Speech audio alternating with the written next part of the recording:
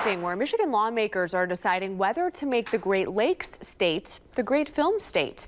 Now, two bills are being discussed to bring back tax incentives for studios to create their films in Michigan.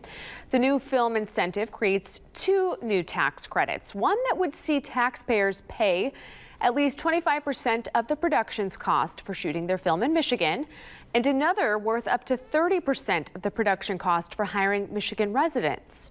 This is a jobs bill. We want to employ people, we want to keep young talent here, and we want to highlight our state for the world to see. The bills could come back for a committee vote sometime next week. A vote on the House floor is not expected until after the special election in April.